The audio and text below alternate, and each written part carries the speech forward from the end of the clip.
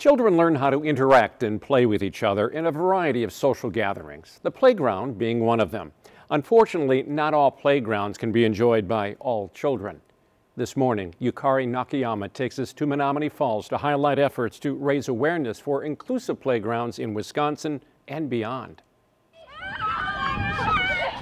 A playground, no matter how big or how small, new or old, is one of the first places a child flexes several muscles. Excuse me next. Whether that be physical, mental, or emotional, a vital experience that builds a solid foundation for the future. Melissa, do you want to go down the slide? But up until recently, this essential human experience hasn't always been accessible to all children. Hi.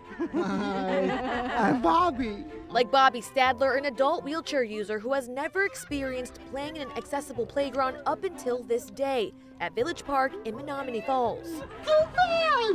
He's 30 years old. He's never had a playground like this. We usually didn't go to parks because it was so hard to get him around, push him around, put him on things. What did it feel knowing that you could go on a swing like that? Awesome. He was able to experience what it was like to be on a swing for the first time, or even move around a playground without having any issues.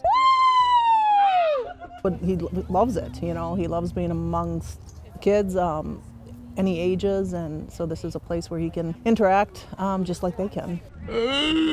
The playground wheelchair accessible and has structures and toys for all physical and mental abilities. What's really important is spaces like this, the disability disappears because the barriers are gone. Ronnie Andrew is a soccer coach for Top Soccer, an adaptive soccer program for kids with disabilities. And she says luckily she's seen a number of inclusive playgrounds just like this one pop up in southeast Wisconsin.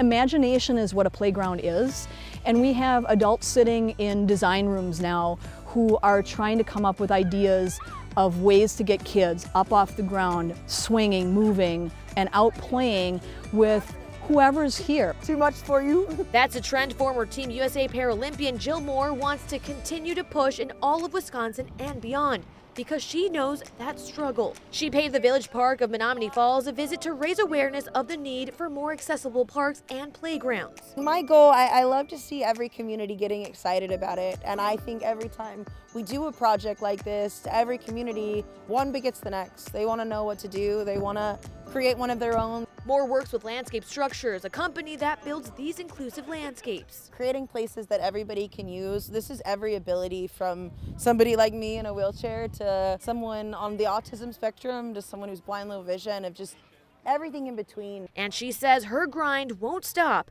until the need for inclusive playgrounds is no longer a necessity. Creating inclusive playgrounds, it's spreading the importance, it's spreading the intention, it's spreading that 1 in 4 Americans has a disability, and so 25% of our population, that's a lot of people who want to use the space in an equitable way. Your turn. She says although these playgrounds are a bit more expensive to make, the smiles on the children's faces makes it all worthwhile.